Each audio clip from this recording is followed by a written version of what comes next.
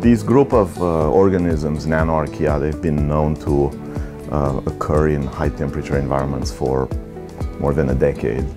And the only one that has been cultured so far interacts with another archaea, and it's strictly dependent. It's like a symbiosis between them. And we've been trying for several years now to isolate and characterize novel such systems.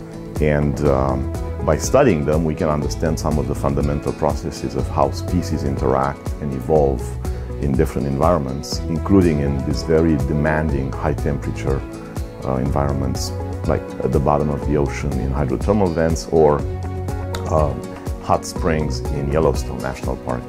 The system that we're studying these extremophiles, these high-temperature thermophiles that live in these Yellowstone hot springs.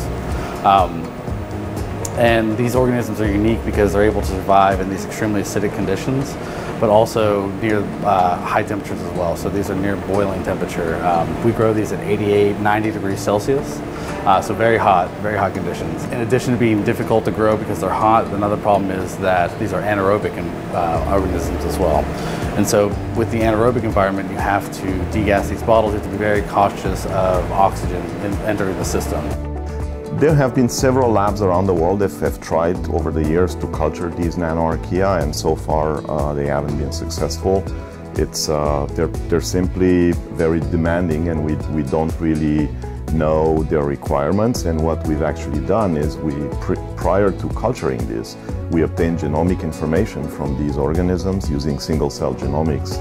So we kind of looked at the genes that they have and their host, and based on that we inferred some of the metabolic properties of these, and that's how we designed some isolation and cultivation methods to actually enrich and ultimately isolate them.